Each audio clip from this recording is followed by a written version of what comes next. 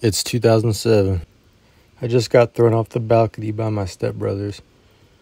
I'm hysterically crying watching TV, but suddenly my favorite show comes on. Avatar: The Last Airbender! A lot of people have seen this show after the hype. I've been a die-hard fan since the beginning. Played all the off-brand games on PC and some on PS2. Man, I remember this one.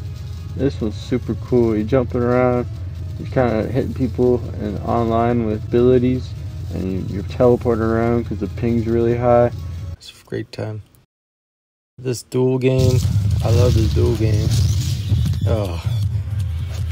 Oh man, this catapult one, that was a good one. Great memories.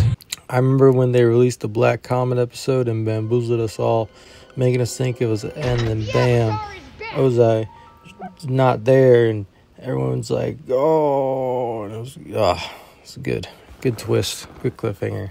And we all had to wait a couple months for the final season to come out. So boy, naturally I was excited when I heard about the live action. The brilliant story was already there. All they had to do was copy it.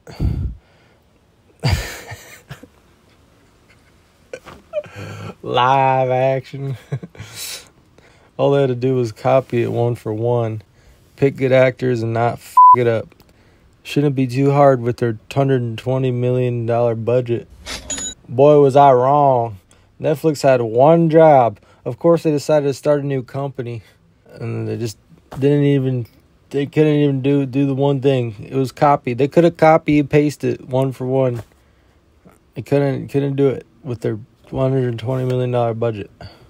Man, I just can't. I mean, let me just get into the costumes. What are these plastic looking costumes? That's exactly what they are, costumes.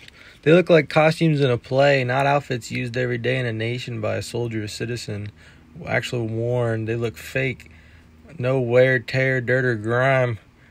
Brand new. They look brand new costumes out of a Halloween store. It's like Guitar, they're all dressing up as Avatar. It's like that. It's literally the play from the cartoon. Oh man. I can't get it out of my mind. I don't even want to talk about Katara. I understand.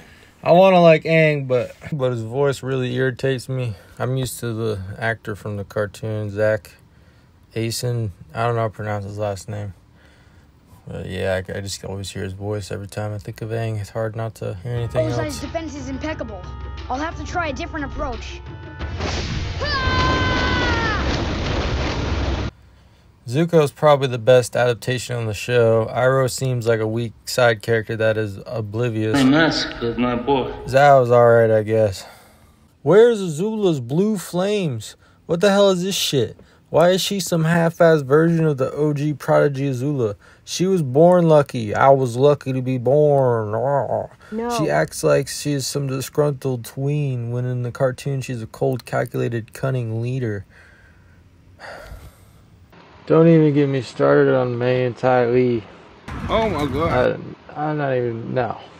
Ozai is secretly a detective from elite police force from Hawaii. He's the best. Really great job. Nailed it. Quite literally the only reason I'm watching this shit. Zuko's crew getting some spotlight is cool, I guess. Why does Bumi hate Aang? He literally was frozen in ice. It's not like he ran away for 100 years and was the same age. Bumi's over 100 years old and should have the wisdom like he does in the cartoon to understand the situation. Like, what is this writing? I just don't... It's like... It's so forced. Netflix took a perfectly good story. All they had to do was copy one for one. And they dumped it. They folded. They had one job, man. They just... do better. Who will restore balance to the world? The one who has returned to us.